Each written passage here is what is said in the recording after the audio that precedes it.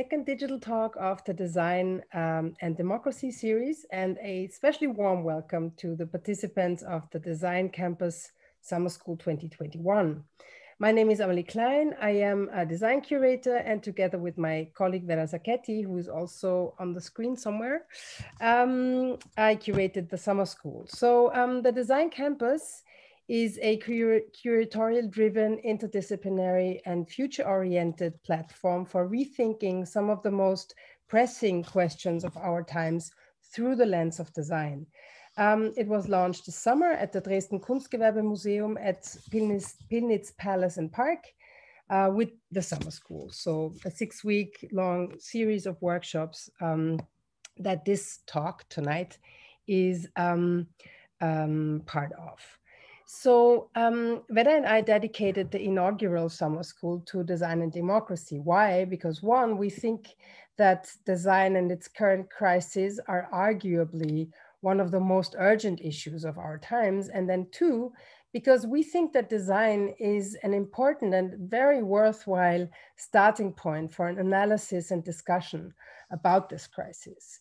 The summer school started on July 18, so we're in week 3. And it will continue until August 28. And this week, the Design Campus Summer School explores issues of choice and empowerment, seeking to understand who gets to choose and why. Is it possible to design participation, for example, and equal access to voting? So let me now please turn over the mic to Vera Zacchetti, who will introduce our amazing speaker for tonight's lecture, who will tell you more about these questions and these issues of designing participation and voting and election and so on. And also Vera will explain why we were so keen to get Alicia to talk to us tonight. Hey everybody, and welcome. Thank you, Amelie. Thank you, Alicia, for being with us. We're very excited to have you here. So as Amelie was saying, the lecture series that you are watching today was curated in an effort to complement and go a little bit more in depth on the topics that we've been articulating the workshops of the summer school around. And Alicia is the author of a fantastic book that's both Amelie and I treasure as part of our research that led to the Design Campus Design Democracy Summer School this year, titled, this is what, no, sorry, I'm just saying the title of your lecture now. Basically wrote a book about the design of the voting ballot. And for Amelie and I, these kinds of devices, the voting ballot, are absolutely essential devices for people to be able to participate in democratic processes. And something very simple, such as the democratic ballot or the election ballot, in fact, is something that is absolutely essential for us to be able to exercise our right to vote, for example. But first, from something very, very simple, we can derive a lot of very complex narratives. And I think Alicia's book was something that really digs deeper into that. And I hope that, and I think Alicia will also be speaking about this tonight. So choice and empowerment, they also start on the design of something very simple, which is just a piece of a design object, but it's also hiding a lot of different complex stories. But I will let Alicia speak about this, and we will also be with you, Alicia, at the end for the Q&A after the conversation, which is being live streamed on YouTube. And people can submit their questions through the chat on YouTube. Amelie and I have a lot of questions as well, but we will be asking them after Alicia's talk. So without further ado, I would like to introduce you to Alicia Cheng. She's a founding partner of MGMT. And she's currently holding the dream job of head of design at the Metropolitan Museum of Art, from where she is talking to us. She has been a senior designer for Method in New York, and she was the co-design director at the Cooper-Hewitt National Design Museum.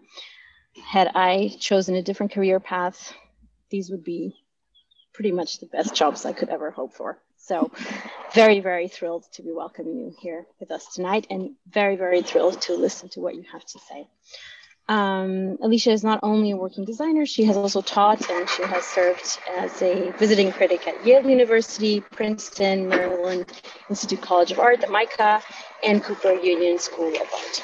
She is currently external critic for the MFA program at RISD, and she's also somebody that is quite familiar with the tutors of the summer school that we have this week. So I think for them in Pillnitz, in the outskirts of Dresden, it must be a pleasure to see Alicia speak today, but we will talk more about that later. Alicia, without further ado, apologies for the wind, and the floor is yours. Thank you. Thank you, Vera and Amelie. And I applaud you both for starting such an ambitious program with such a global reach, with such critical issues under these conditions. So, kudos to you and Amelie for organizing, and to all the participants as well for, showing up or trying to show up. Incredible volume of challenges face us all these days. So I appreciate both the organization of the structure of this new program, but also the invitation to speak, and also applaud you on your selection of faculty members you have on site there now. I also want to start with an apology for not being able to understand how time zones work so much. So I know that I've kept you waiting for an hour, but hope you were able to enjoy the nice outdoors and the grounds while you were waiting for me to get my stuff together.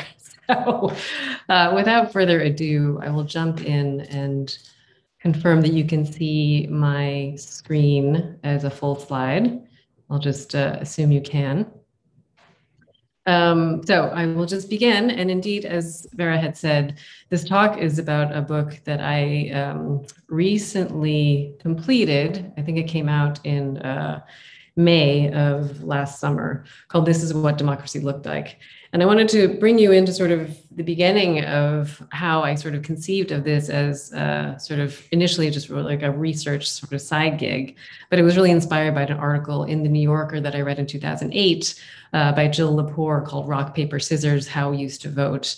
And the article, was very wide ranging in terms of articulating early voting practices in colonial or post-colonial America. But one or two lines that she wrote about was how the ballots were brightly colored. And that alone was enough for me to sort of naively reach out to her. At the time of 2008, I guess she was more available for those kinds of emails, but she was incredibly generous with her time and met with me to sort of discuss what actual physical ballots existed. So she tuned me into some different libraries. There wasn't a lot. It was really based on individual collections, but that began this sort of search recreationally for different ballot examples. Because to me, this is what I knew of as the ballot. Very boring, very bureaucratic, but you recognize it as designers as the most direct tool of participatory democracy. Literally, it is the piece of paper that you articulate your opinion. So it's really how we express ourselves as citizens, and also a direct reflection of the uneven evolution of our democracy, which I learned when I dug deeper into its own history. So this past year has been, singular in every way. And also it forced an examination through the lens of the ballot into the history of our participatory democracy and how it's not just sort of like a trajectory gradually forward, but one historian called it a checkered tale of motion forward, backward, and sideways. So this talk can help illustrate how the ballot was not only used as the representation of a citizen's voice, but also as a tool of the parties to exercise power and control. So if to me the ballots looked like this, you may not also know that a ballot would also look like this back in 1864, or this example from 1878, this example from 1865, and then this one from 1870. So, it has also been reflected in the nature of the election year that we've had in the States. So I put this in as a reminder of what it has become. But remember, what it was like before times was more, a very dull and uneventful process. You're marking your ballot at a sort of rickety table for privacy. You get a sticker in our world, and it's relatively smooth in terms of how that process can go. But in order to look at the ballot, I realized that I also need to look at the process by which the ballot was submitted. So looking at the early days of our republic, which is very young in a relative scale to Europe, voting really looked more like this. So this is a painting by George Caleb Bingham from 1854, but it really can illustrate how the typical voter back then was, white and male and landowning. And you would go to, say, a schoolhouse or a local pub and know everybody there. You might enjoy a glass of like free whiskey, which he's enjoying in the corner there to help guide your choice. And then you would really be asked to vote by declaring your preference out loud. And oftentimes the candidate would be there in person to stand up and thank you for your vote. And the system was called viva voce. Used by the Greeks before paper, along with other simple methods like raising your hand, as we remember from grade school, or even stories about voters lining up on opposite sides of the room, as they do in certain Iowa caucuses now. So you realize that the scale of sort of soliciting what the public opinion is, it can be quite simple and quite based on sort of physical presence. Which worked very fine for classrooms or small communities. But as America grew, the scale became much, much harder to manage. So that's just sort of the sort of background. To some degree, we'll revisit that process by the active voting. But now let's look at some ballots. So the meat of what I'm showing today is basically like a 70-year span or so between 1820s up to the turn of the century. It wasn't an exhaustive timeline per se. It wasn't necessarily my intent to sort of fill in the blanks with each year. In a way, I kind of gave myself the curatorial freedom to sort of pick the cool examples and then sort of piece them together in a chronological way. So let's start with this one from 1827. We should be reminded that ballots really by their nature shouldn't exist. They're actually legally required to be destroyed. And those that survived are called by many collectors as the most fugitive ephemera, which I kind of love that phrase, the idea that ephemera is sort of elusive and skirting around dark corners. But they're meant to be destroyed for security reasons. And back then in the early 1800s, you weren't necessarily given an official ballot printed by the government to mark your choice.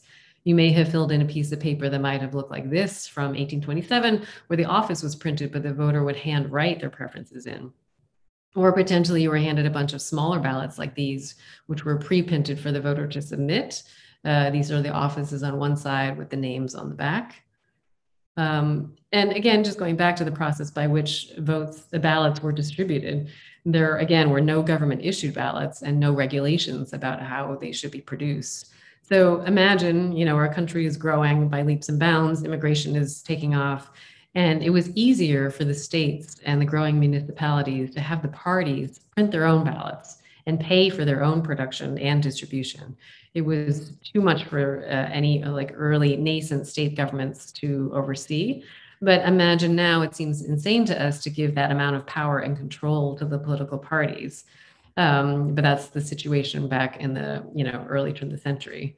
So you also didn't know who you were necessarily voting for, insofar that all the candidates were listed as what they would call a straight ticket. There was no possibility for you to vote for one candidate from one party and another from another different party. It was really party affiliation exclusively, and you were given the docket of names when you approach the ballot site, the voting site as a polling site, as you see here. People offering also the free whiskey as part of a consistent theme. So just to say, that sort of free-for-all was a heyday for printers who were left to their own devices to typeset the ballots.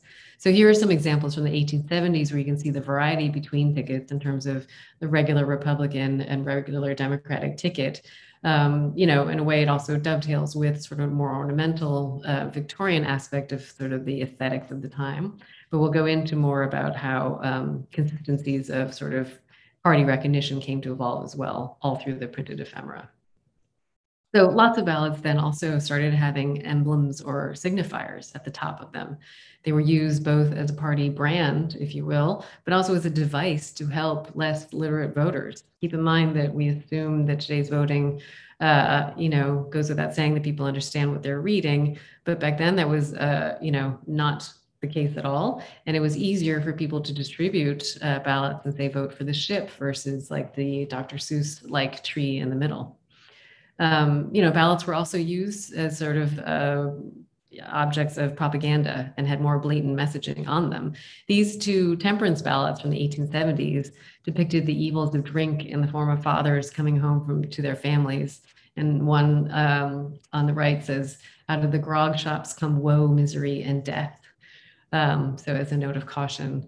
And other ballots for our eyeballs, these are quite shocking, but here are examples of ballots for parties that are based explicitly on anti-immigration or anti-Chinese platforms, calling for protection of white labor or, property qualification for colored men.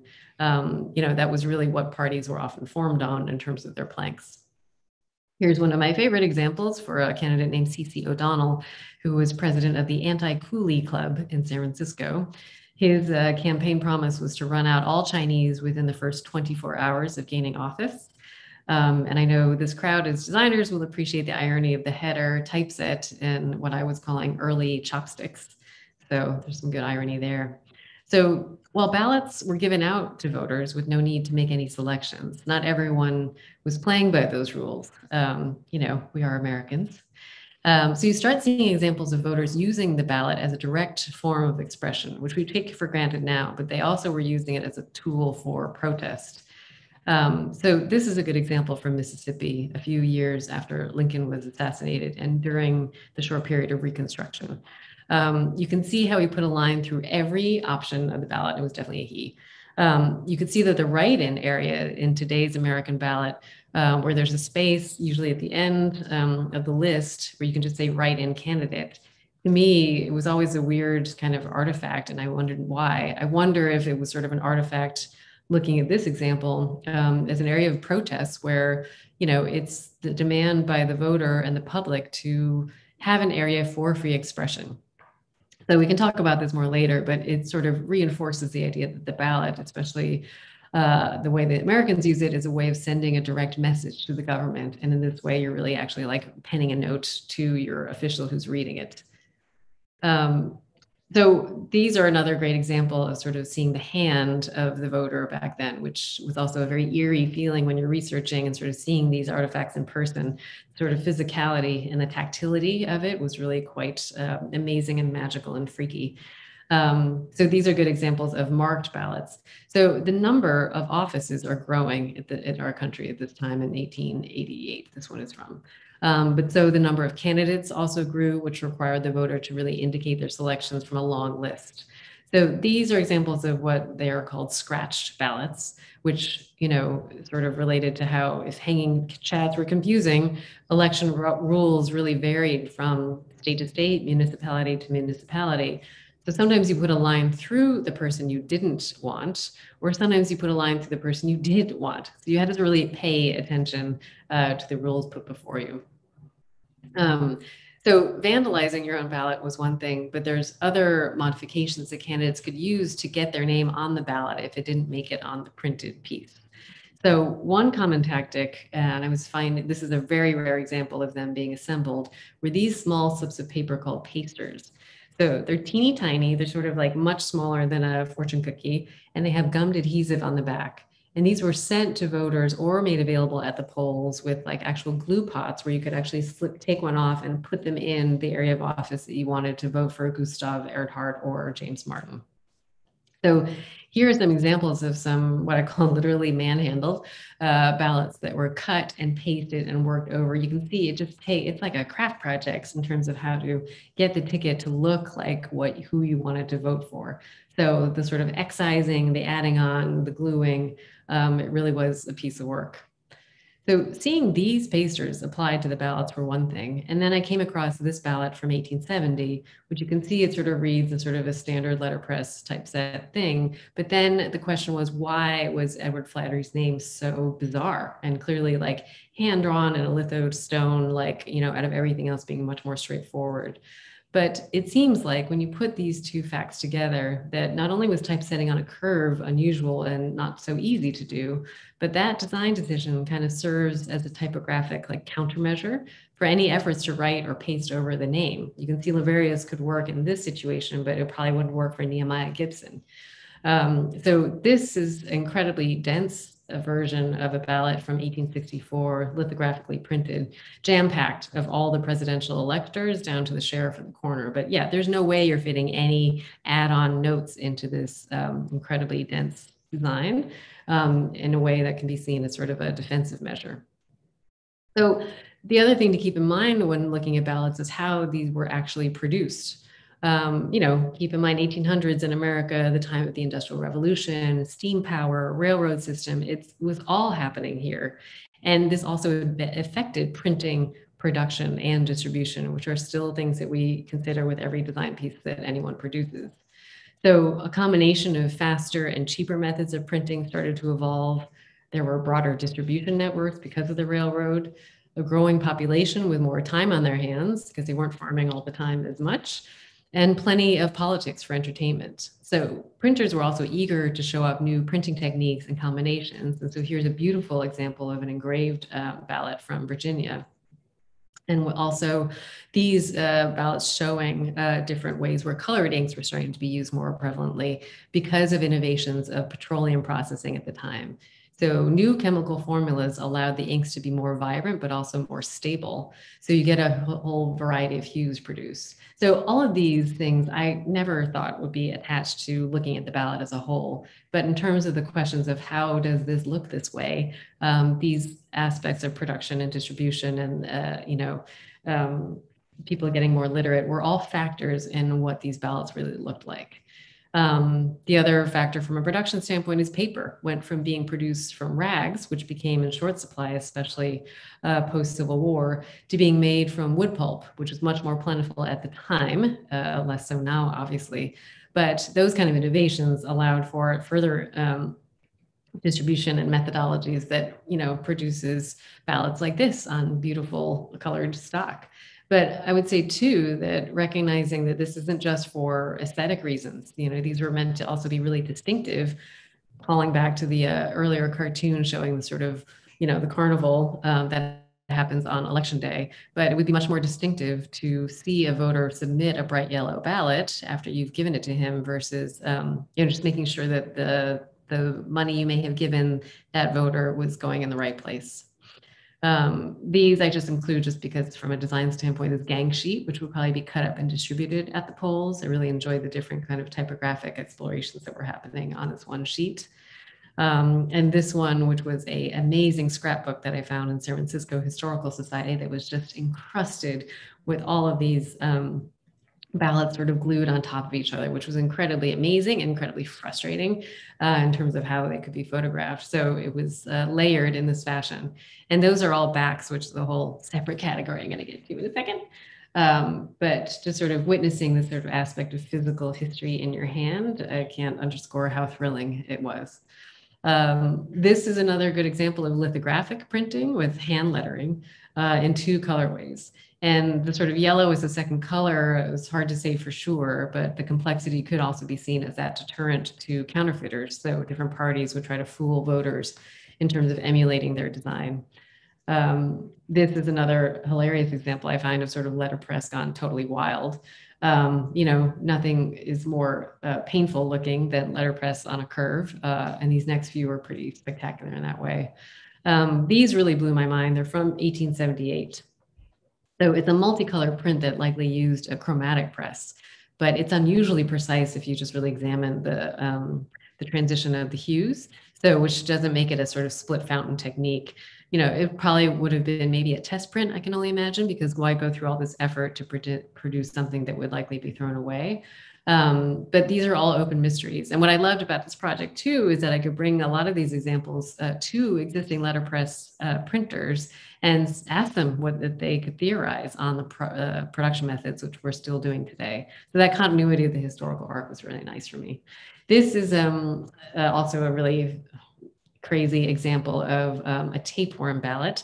And this is about sort of, I keep using the fortune cookies as a baseline for size, but this is sort of like a larger size slip of paper where they fit, I think it was 26 candidates on there in a teeny way. Again, there's no way you're going to write in your own candidate preferred by hand, et cetera. And the more notable thing about these two ballots was that they were able to do it for like 3 sequential elections before an election board stepped in and finally said, enough's enough. So we need to have some regulations with these formats. So I alluded to the backs through that, the scrapbook, but the backs were also, there was party on there with if you had business in the front. So, it's also using up all the available real estate. So making the backs equally distinctive was a way to sort of mark your party.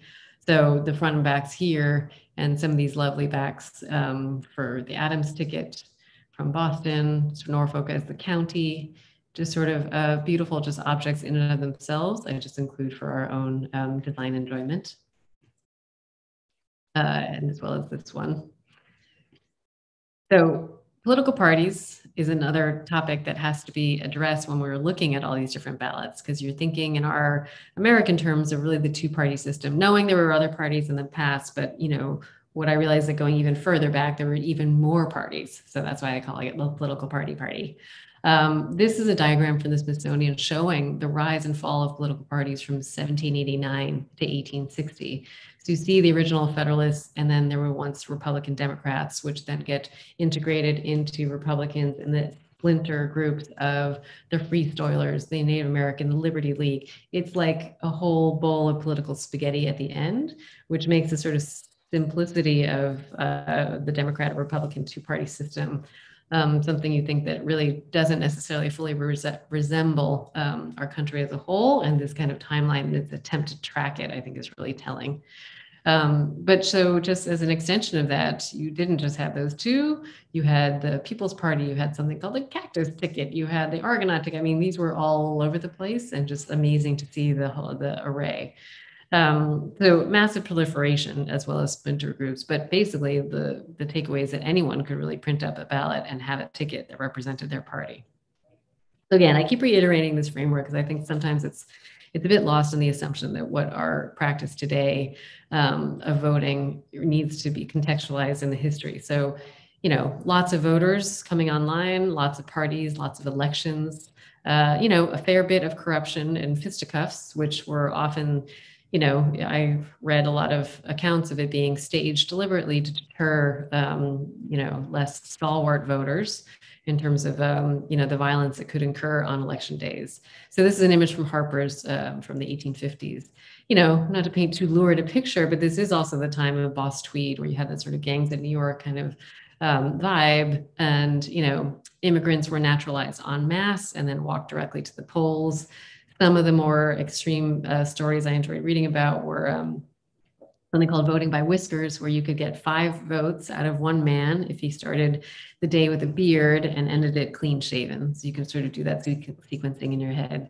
Anyway, just to say things were getting kind of nuts. And so calls for reform started happening around like the late 1860s or so. So enter the Australian ballot, which was actually first adopted in Tasmania. So it really should be called the Tasmanian ballot in 1859. But here's the big deal about this new format.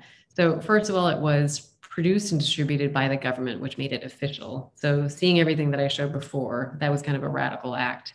Also, all candidate choices were consolidated onto one ballot. So each party no longer printed their own ticket, which was also a huge shift. But the biggest thing, I think the one that I think Americans take for granted, is that this ballot was meant to be cast in secret. All of this before was all public record, public display, community articulation. Like it was really, there was no hiding your affiliation. And originally there was the quotes were people calling it a cowardly act to sort of hide your ballot choice. So many, obviously, parties were up in arms and concerned that consolidating the voters, the offices would vex the voter, but it also resulted in some radically different looking ballots. So this is an example of what the new, at the time, blanket ballot format was in the 1900s. So, they were concerned about voter fatigue, which you totally get because this is a crazy amount of people, but note that you can finally vote for somebody in the Democratic Party as well as the Socialist Labor Party. So that was an advantage, but what also happened was that it went from a public act to private. And in doing that, as well as the challenge of legibility for this, the voter participation really precipitously dropped when this format was introduced. So not only do you need a high level of patience, knowledge of each candidate, and also literacy, all those expectations really winnowed down the voting pool, and to some degree on purpose for the parties who implemented it. So Massachusetts was the first to adopt it in 1888, and then other states gradually used the system. You would think that, of course, everyone would embrace it, but it took until 1908, which is really quite a long time, when Taft was elected president. So we've really been only using our secret ballot system for only a little over, 100 years. And, America's a young country, but that's crazy. So variations on the layout, of course, began to emerge quite immediately. This one from 1906 is grouped by office, so you can still vote for the straight party as well as individuals. And then this one from 1896 for New Hampshire, which I love the sort of introduction, still the sort of filler dingbats that are starting to happen, where you're trying to encourage people to just vote for with one X. So still working out typographic tricks of the trade within this piece of ephemera, as well as sort of the nice way that they're fitting in a longer city name within the names of the candidates. Here's a ballot that's organized by office, but you also start seeing these tiny emblems next to the names. And, those who are affiliated with more than one party represent obviously a space challenge for especially someone like Ogden Mills in the upper right there. This one uses sort of a rather enigmatic geometric system showing party affiliations and how some candidates represented more than one party. And then emblems then really started to establish themselves as a way to really identify your party and vote as straight tickets. So, you see common emblems like socialist labor is always the sort of arm with a hammer. Democratic Party reform was often a ship, et cetera. Prohibition was, the fountain. But one critic saw these as an insult to the voter, saying there can be no improvement in government as long as voters cast their ballots for birds instead of men. So everyone's a critic.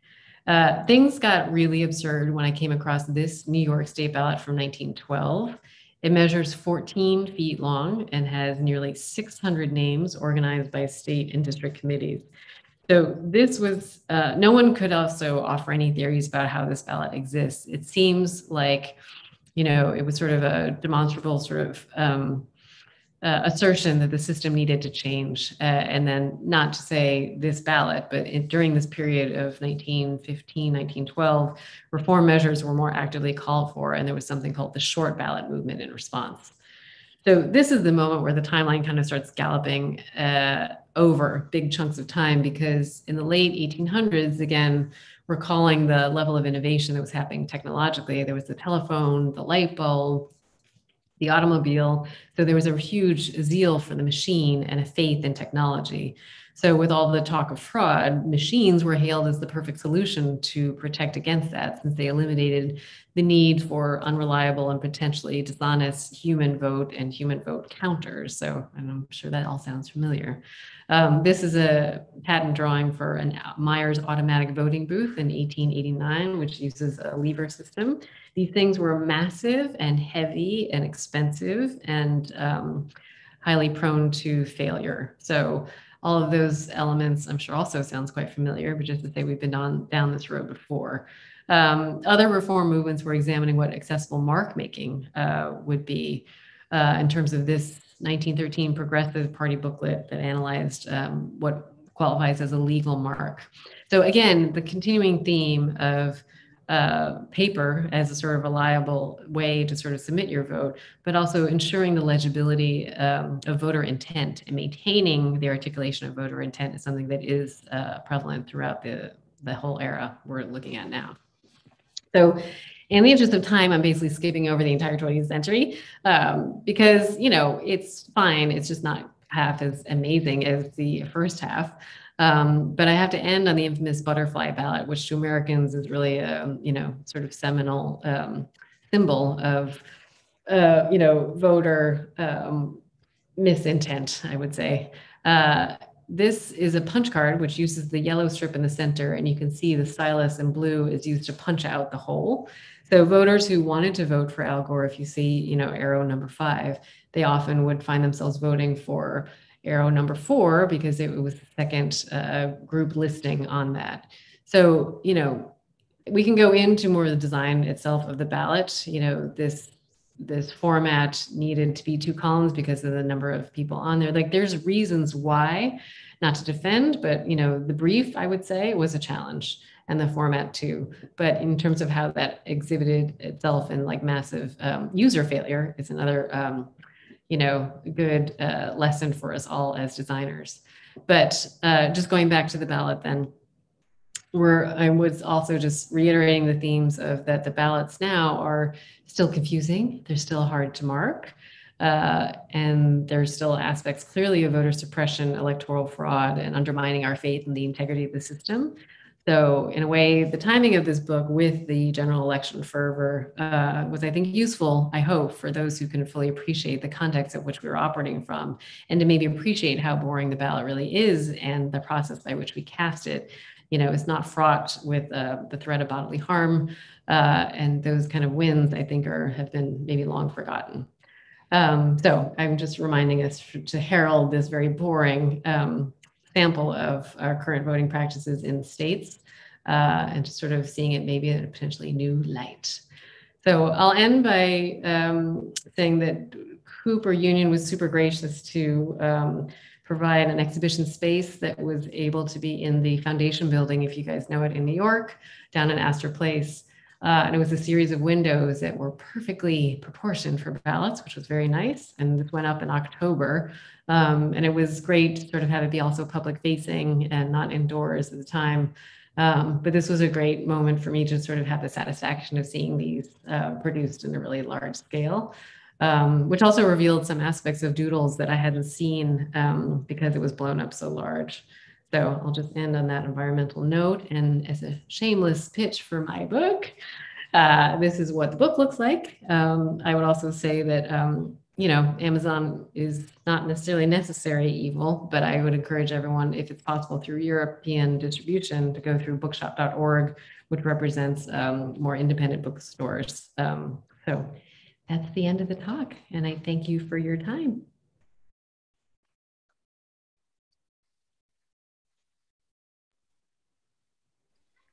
Thank you so much, Alicia. And thank you for, first of all, this absolutely incredibly rich visual amount of stimulus. Like, for me, having studied graphic design, this is absolutely paradise to be able to encounter these incredible examples. And I'm sure for you, it must have, I mean, as you said, it must have seemed like such a treasure trove to find and encounter these things, these different printing techniques. Absolutely wonderful. I would like to open up the Q&A by inviting people that are watching to submit their questions over in the chat. We will get them here and we can ask them directly to Alicia. But before we get to those questions, and so that you have time to actually insert them in the chat, I would like to ask a couple of questions that I have, and maybe Emily also has a couple. I am, of course, very struck by the, let's say, abundance of political parties and different groups of people that maybe self-organized and had, let's say, a seat at the table of American democracy or American government. And I'm wondering, I mean, you showed this absolutely incredible diagram, which kind of leads us through the formation of what is today a mostly two-party system in the US. And I'm wondering if, when you were researching this abundance, if you found parties that perhaps use different strategies to communicate and to sort of find their way to a seat at the table, and that were maybe falling out of the demographic of this sort of white male demographic that you alluded to at the very beginning of your talk. I know the answer I would like to give is yes. That I found a whole undercurrent of, underrepresented groups that were sort of organizing themselves and representing themselves. I did not. What I found was really quite the opposite, where parties were explicitly organized on platforms that were like there was a lot more anti-Chinese parties that I could have shown. And that, to our mind is, obviously shocking. But that became a clear identifier for how groups got together in terms of, anti-immigration, broadly speaking, and also more pointedly, especially in San Francisco and California, anti-Chinese. So to me, it was a rather dispiriting reminder that sort of exclusionary attitudes are part of the foundation of our country too, as well as sort of a more expansive, inclusive aspect too. But it's always been a tension that has had much more acute moments. Not to excuse anything that's happening now, but just to say it was like far, far worse in a weird way. So I would just say that's the broader answer to that observation and question. But did I mean, at some point, the structure of the voting population changed, right? Mm-hmm. I mean, with women being allowed to vote, with as you said, you know, immigrants being allowed to vote and being naturalized, etc. Did this changing population reflect somehow in the design of the ballots? Was there some reference, or did you notice, this is when women come in, or this is when whoever comes in? You know, the 19th Amendment, we just had this anniversary. It's from 1920. That is so late. So that moment of sort of how those demographic shifts affected how the look of the ballot were less obvious in that regard. What was more obvious was sort of the machinations of the different parties in terms of the shifts from, you know, the radical shift to the Australian format in terms of consolidating them and efforts to regulate, and then seeing the response of different states to sort of work around the regulations in terms of, like, you know, paper color being like pink versus, you know, off-white, and sort of, you know, I mean, there's a whole book, actually. I mean, we would probably as designers enjoy reading it. I did, but it's like production specifications in terms of the paper weight and color, et cetera. Like, they were trying to really hammer out any loopholes that everyone was trying to sort of strategize, sort of get around and give any advantage to their party. So just to say that it really focused the attention on sort of evolving and ongoing power of all these political parties within each other, so that the voting demographic and what they're trying to capture is really just aspects of the vote, and they would get it without the voter or not. And that was the other aspect that was really a common theme in terms of what I discovered for the nature of how the shifts in the format reflected other political shifts, or, you know, from a production and distribution standpoint, those were also big shifts that I felt really informed the look of the ballot too. I mean, I really am curious about the fact that even after all this time, there still isn't a kind of, you know, even despite the fact that the US has sort of implemented the Australian ballot system, there isn't still, let's say, a consistency in the design of ballots. It's just really something that's completely, every year that you have an election, things change, right? Mm-hmm. And this is something that is quite striking to me, you know, that every state can have their own ballot, every different election have their own ballots. And this is not just in the US, it's kind of everywhere.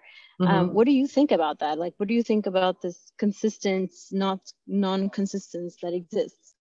Yeah, I mean, as designers, we like a system, and we like a consistent system. And so it has been posed to me of, like, you know, why can't the US implement some universal ballot? It makes sense as a question, but in operation, excuse me, you know, you have so many, each municipality and what is on that ticket is different from the next one, and the propositions that are voted on, et cetera. So the expansiveness of what we're asking each voter to metabolize, you know, is specific to each jurisdiction, such that having a universal ballot is actually not feasible. Plus, let's not sort of discount the fact that our independent spirit will also, you know, promote more sort of interpretive, individualistic aspects of each jurisdiction. So there is that history that really speaks to what looks like a rather chaotic array of everyone kind of doing their own thing, such that I find that it's framed my own understanding of having a universal process by which we all go to the polls on one allotted day. And the size of our country is kind of a miracle. So I'm not looking to rest on those laurels, but it is quite amazing how well the whole flotilla does function. So, I mean, there are great examples happening in, say, Portland, where there actually has been an AIGA initiative to insert a graphic designer in that process. LA is a good example too. So there are brighter hopes for going forward, but in terms of that transference and its ability to be applicable to, you know, a nationwide adaptation, you can't even get everybody to wear masks. So not to give up on that, but just to say that it's far more complex in its implementation. I have another question. You spoke about the Australian ballot and system. Does that mean that, and you said it was introduced in Tasmania first. So did you look at other examples of ballots elsewhere in the world, maybe in Europe even? I would say that would be volume 2, because I did look at that over that edge and I was like, I can't go there right now because there was already so much to unpack with the American ballots. But I found it so fascinating that this talk and having given it not just to designers, but also say researchers or, advocacy groups for voter rights, or, I mean, it's been really interesting how well received it's been, but also the different demographics that I speak to. Such that I've been getting a lot of other examples of, ballots in India, ballots in France, and a more expansive, deep dive into Brazilian politics, et cetera. But, with each one of those examples, you have to then examine the system by which it is representing, the process by which the voters submit their votes to. So it's inherently complex, but I'm game to try it. So anytime I get a free moment to start that other research project anew, I will definitely expand the scope to be more international. Thank you, Alicia. I think I will ask a last question, and then I will end. We will end this lecture on that note. The other question that I would like to ask to sort of wrap up the discussion really connects to everything else that is around the ballot, because of course the ballot is something physical, is an artifact that you can analyze, that you can print, that you can collect, even if you're not supposed to, because it's supposed to disappear. But it's something that is just what remains of this whole process of getting people to show up one day to vote. It's what remains of all these stories of voter suppression that we keep reading about, and all of this kind of community work that goes around getting people to actually believe that they want to participate in the elections and so on. And really, it also is something that talks about the fact that people do not believe in democratic processes anymore and can't be bothered to actually go and vote and go to the polls and wait in line and so on. And I was wondering if in your research, and perhaps just as your own opinion, what is your feeling about this? I mean, I feel like you talked in your talk about this idea that participation suffered a significant drop when ballots became quite complex to read and required a certain kind of literacy that maybe somebody that was could shave their facial hair in different ways to be able to vote did not really engage with. But I was wondering if you have a comment on all those other layers that are sort of immaterial, that you cannot see, and if you see sort of echoes of the past in what we are seeing now today. I mean, right now in US politics continues to be a huge issue, this idea of voter suppression and how people are not able to vote, while on the other hand you have people that just don't want to vote and don't want to be bothered. So I was wondering if those echoes of the past can inform the way that you look at these issues right now or not. Yeah, I mean, it is all tied together. And that's why the whole journey of the research is, it began innocently, maybe as sort of an examination of this printed ballot through a design lens. And it turned into this incredibly complex overlapping Venn diagram of all these different component factors and the context that then resulted still in the ballot being the sort of epicenter as the tool of participatory democracy. But within that, aspects to sort of restore the integrity of the vote was something that was repeated, during all these sort of tumultuous responses to the rampant fraud too, such that, ballot boxes are another kind of side digression I could have included, where at one point they were promoting a glass jar, sort of like it looks like a fishbowl, and it was encased in sort of like an iron kind of box. But the idea is that you would roll up your ballot and then put it in the top, but sort of that would reflect the transparency of the vote.